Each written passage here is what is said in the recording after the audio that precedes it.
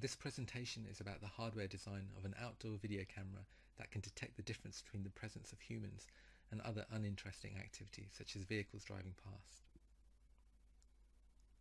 The heart of the system is quite straightforward.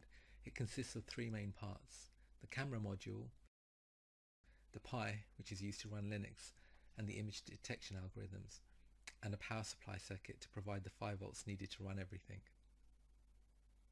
Only 4 wires from the network cable are needed, so we use the remainder wires to carry 12 volts from the home.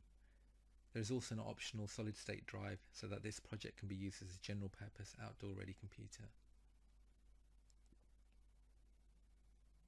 The actual implementation looks complicated, but can still be broken down into the three main areas.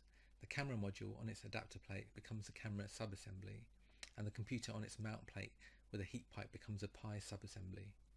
The power supply board is shown in yellow on the top left. The heatsink is placed on the outside of the camera, so the heat pipe was used to transfer energy from the microprocessor out to the outside world. The photo here shows a Pi subassembly with the mount plate and the heat pipe.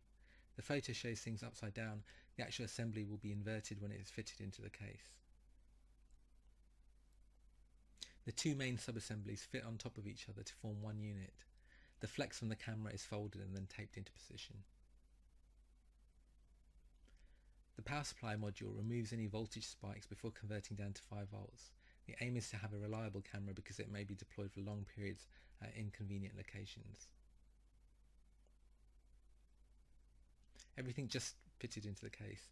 We wanted to have a status light, and for that we drilled a hole in circular plastic and glued the LED to it.